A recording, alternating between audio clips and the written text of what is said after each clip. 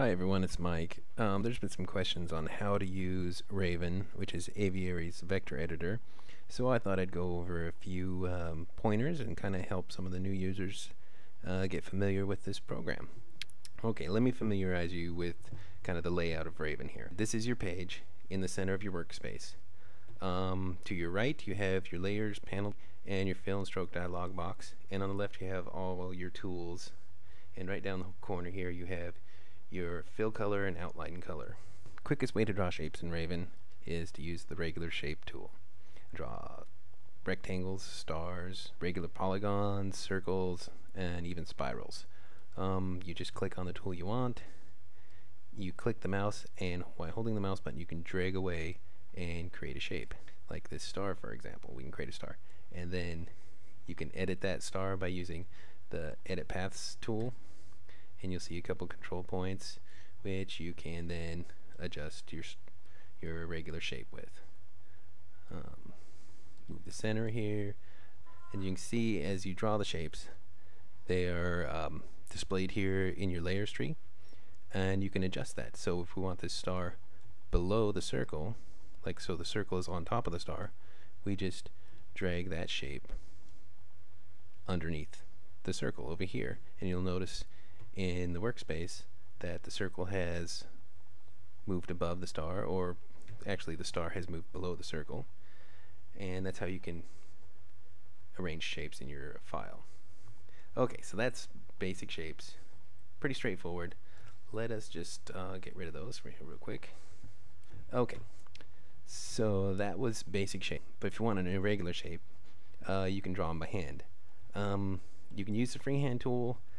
It's a little bit squirrely at the moment, so I mean you're not going to get a really nice crisp shape, but I mean you could draw quite a bit of stuff here. You can draw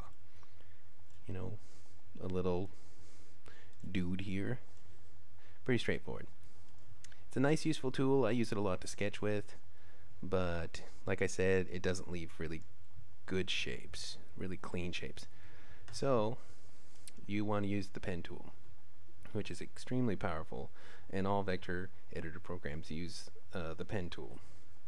It's not a real discoverable tool, like it's not intuitive, so it helps to have someone show you kind of the ins and outs of it. First off, you'll click to set anchor points in your shape, so we'll just set a few anchor points here, and that's just click and release on the mouse, and you can make irregular shapes like so. Notice all the lines in it are straight, there's no curves. So say you want something with curves. Well, let's just get rid of that and we'll show you how to do this. So you have the pen tool here again. Click, but hold down the mouse button this time and drag away from the control point. You'll notice you'll have control handles here, and you can move those around as long as you're holding down the mouse button. But as soon as you release those, your line is ready for your next point. So you can set your next point and draw your control handles away, and you can continue to do that and make quite nice curved shapes here. And when you want to close your shape, you just hit click the end point. Say you want to create, let's get rid of that, say you want to create curves and lines. Well, we can do that at the same time. So we'll set our anchor point, draw some control handles away, but this next point, just click and release, don't draw any control handles away. You'll see you got your curve, but you'll notice when I set the third point that this path going from point 2 to point 3 is straight. It's because I didn't draw any control handles. So we can add control handles when we want to, and sometimes when we don't. Just depends on how you handle each one of those anchor points. And if you don't get it right the first time, we'll just go to the path editor tool. Say I didn't want this curve to be jutted out like that, so we'll just pull it back in, and we can maneuver points and control handles. So I want this point out this way. Just click the point and drag it out, and you can fit your curve or your path to any shape really you want. It just depends on what you want to do. But say I want this line here curved, but there's no control handles. Well, what you can do is this convert anchor point tool. This tool will let you draw control handles off an anchor point, any of the points. Or say I want this line to be straight. You just click it with that convert anchor point, and say you want to add a sharp corner here, but you don't have any points there. If you go to the add anchor point, you can add anchor point to any of your paths. Click it and add an anchor point. And now when I go back to my editor, I can control the anchor points and make that a sharp little point there. So it's quite a powerful tool. So now we've kind of basically went over how to create shapes, and there's other methods, but those are the ones you're going to use the most. Okay, so now that we have our shape, but I don't want it to be white with a black outline, so how do we change that? Well, that's where our fill and stroke comes in.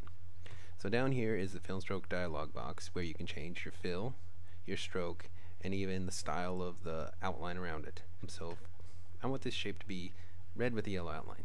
So first off, let's select the shape so we know we're going to change that color. We'll just double click on this color box here, switch the color to red, and the shape reflects the change there, and it's totally filled with red. And now let's fix the outline. Let's make it yellow. So we'll select the yellow color, and red shape with a yellow outline, but that yellow outline is kind of hard to see, so let's make it bigger. So I'm just going to expand that outline. We'll say 6. We'll make it 6 pixels wide. And there you go. We've changed the properties of the shape itself. But there's also something else great about fill here, is you can fill it with gradients. It doesn't have to be a flat color. So I want this to be a red that fades to, say, pink. Let's change it to a linear fill, which makes this a gradient, a linear gradient. We'll change it to pink, and it's reflected in our shape. So we have red fades to pink. But say I want it to fade from red at the top to pink at the bottom. Well, we can fix that with the gradient transform tool.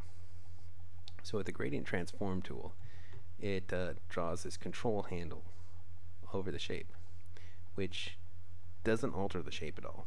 It only alters the fill inside it. So we can drag these two control handles around and alter how that fill is drawn in that shape. We can stretch it out, we can shrink it down to make it a really short transition in there. I know there's going to be some more advanced tutorials coming up. This was just a basic overview.